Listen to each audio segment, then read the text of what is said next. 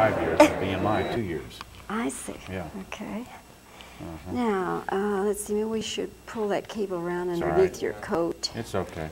I can lose the microphone shot. Okay.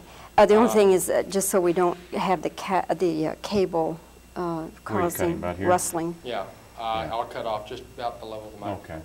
If I could, have you pivot counterclockwise towards your left in the chair. Just go ahead and like Barbara. All the way? Barbara Polar. There you go, just right in there. That's just about where I had it. Is that good? Let me fine tune a little bit, Bobbie. Okay, fine. Very good.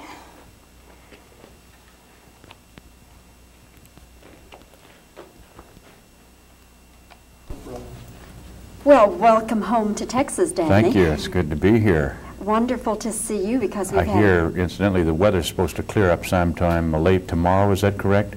I haven't heard. Yeah. It's really shabby out there, isn't it?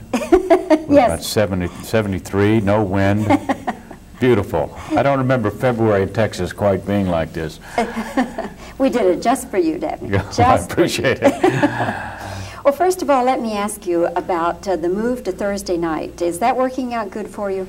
So far, it has. It's very strange what's happening with the show right now because we're encountering things like the Winter Olympics, like the showing of Greece last week, but we're holding our own, and they've got us in a very good time slot between Greece and Hill Street Blues. So that's a big plus, and things are looking real good. I'm fairly confident we'll be picked up and resume shooting in June. We're finished right now. We finished about 2 weeks ago.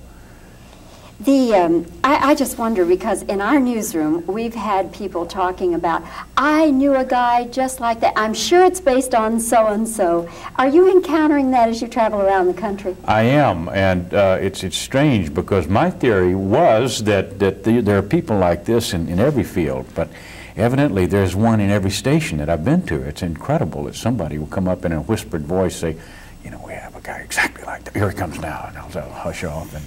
But evidently, there's something about this medium that attracts at least one character like this to every channel I've been on so far. As far as your own characterization, excuse me. As far as your own characterization, did you know anybody like that? Maybe they weren't in broadcasting, but did you have anybody in mind when you were working up the character? I don't think I had, excuse me, I don't think I've had a specific individual in mind. The fun part of this thing is it is almost a larger-than-life character in a certain way. We don't try to play it that way, but the fact is that someone with as many negative qualities as he has is a rare bird, I think, but so it's a combination, amalgamation, I would say, of several different people. Now, all close friends, incidentally.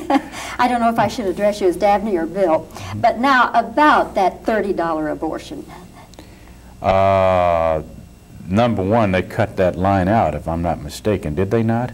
I don't think so. Well, when I looked at it again, when I saw it again, there was a line in there about that his contributing something for the abortion. But I thought the line was cut out. Well, now, you know, Dabney, did you see it on the air, or did you see it? You may be right that it isn't specifically in there, but there's been so much written about it that maybe we think it's in there. Yeah, I think it's out. Yeah, don't quote me, but I think it is. I remember the scene and missing that particular line. Not that I liked the line. We did take several things out that were offensive to me and other people, and what we came out with was the two-part abortion show about abortion that you're referring to, which I think was tastefully done, and I think we're proud of the show and think that it was done very well. In particular, I think that Joanna Cassidy's contribution there, playing JoJo White, was spectacular, what she did, and the way she handled that, and I think it was tastefully done. There's been quite a lot of controversy about it, Dabney, so I'm wondering now, is the network saying to you, hey, that's the way to go, get more controversial stuff? I don't know. They haven't told me. I'm sometimes the last to hear that. The fact is that the second show came on after we had finished shooting. So I usually get what the network is telling the executives the second or third day during the week of the work week. So I haven't really communicated with them that much lately, and I really don't know. But our writers, and who happen to be also the producers, don't really write with the idea in mind of being controversial or not being controversial. The fact is, it is controversial from time to time, but I don't think that's ever, I think that's an accident when it is that way. And it's a nice accident as far as I'm concerned, but they don't write with that intent from the outset. They have an idea of the story, and if it's controversial, that's okay. If it's not, that's all right too. What do you have coming up in the way of storylines that you're particularly excited about? I have no idea. I can't keep up with what's been on, or what is coming up, as a matter of fact, because I'm a little bit, once having shot the show and then having gone over the show as a rough cut, what they call a rough cut, and giving them my notes and seeing it 2 or 3 times in that form, I don't usually watch the show on the air. And that's usually a work night for me, a shooting night for me, so it's impossible to watch the show. So I can't answer the question, to tell you the truth. I don't know, except that I like all the shows we've shot, and we're very proud of what we're doing, which is a little bit different, I think, than what you normally find, situation comedy-wise anyway. Dabney, I could just see the reaction around here today, people hearing that you were coming to the studio, and a number of people just wanting to see you in the halls and so forth.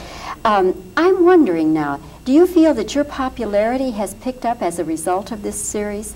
Well, yeah, television is a funny thing. It's amazing how many people do watch television as opposed to, say, motion pictures. And I've been very lucky in the last 3 years or 4 years to be involved with some very successful features. But compared to the exposure one gets on television, it's incredible. I've noticed, and since we came back on the air in December, the amount of recognition and acknowledgement of what I'm doing, and I like it a lot. It's a lot of fun. More autographs to sign and yeah, and whatever, and just hi Bill or what have you. And I actually prefer hi Mr. Coleman, but hi Bill will suffice in a pinch, and it's a lot of fun. People are very enthusiastic about the show and the character, and because I think it's different, and they appreciate that. Better tables at the restaurants? Pardon? Better tables at the restaurants? Yeah, a lot more payoffs, and but it's fun. The whole thing has been a lot of fun the last 5 or 6 years. Now, Dabney, you're not going to just exclude your movie career, surely not. No, and it's not necessary to do that. I've got a couple of movies coming out, as a matter of fact, around Easter, one of which I shot at the end of the summer last year, which precluded our picking right up with Buffalo Bill and being in the fall season. That's why we had to wait until December, because I was finishing this movie titled Cloak and Dagger. Oh, that's with little Henry Thomas, isn't it? From Right, E.T. right. That's coming out Easter. And evidently Universal Studios is very high on that film. And what kind of a character do you play in that? I play 2 characters in that. Neither one of them a bad guy, if you can believe that. I'll probably be sued by someone for not being the standard bad egg, but I play his father, and then I play a fantasy figure, a spy, very colorful, dashing, if you will, type of character that he conjures up in his mind that accompanies him through this spy caper. Is Henry like he was in E.T.? Or? He's a terrific kid, yeah, and he is like that, and working with him was a terrific experience. He's a Texas boy. I don't know whether you know that. Yes, San Antonio.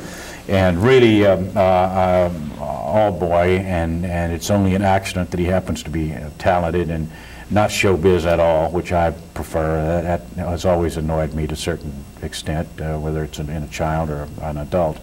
Showbiz kind of personality is not something that I like that much, but he's a great kid, and very, very, very good, and with terrific ideas and defined opinions about what he wants to do, and creative choices. He's wonderful. I think the film's going to be very good.